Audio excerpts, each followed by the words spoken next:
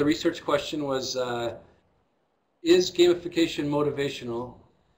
And yes, if yes, why? And the answer came back, 82% of my students said that they found it more or much more motivating than a traditional course.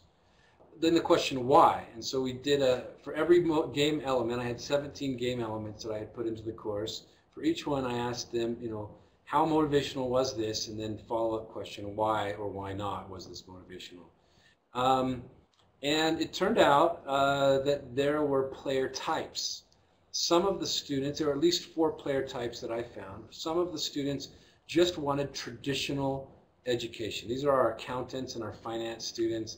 They just wanted homework to do, and they wanted to get points, and they wanted to be done with it. They kind of found the whole interface, frankly, kind of childish. That was a pretty small grouping of them. About 6 out of 80-something students felt that way. Another group wanted to be more social in their interactions. And those people really enjoyed the peer reviewing and the group assignment. Another group of students wanted to be super aggressively competitive. They would say things like, I'm motivated by crushing my teammates in assignments.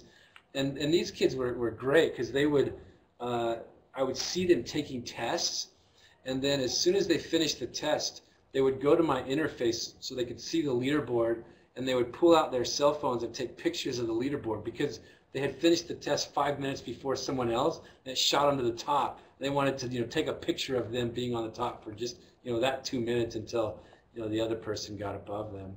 And then finally, there was a group who just wanted to understand where they were in context. It's not necessarily socially, they just wanted to know they weren't falling behind. It was enough to know that they were all together with everyone else. What was motivating? It was surprising. Competition was in there, but the most motivating thing was knowing where I am and where I'm going and where I've been and having a clear path to get there, which is surprisingly not as easy to see in a traditional LMS as you probably think it ought to be. So recently I've come across a theory that I'm doing a book chapter with a colleague of mine. This theory is self-monitored learning. And it really fits well into what my research has come up with. That if students can clearly see where they've been, where they are, and where they need to get to, it gives them a lot of power and a lot of motivation to want to move forward.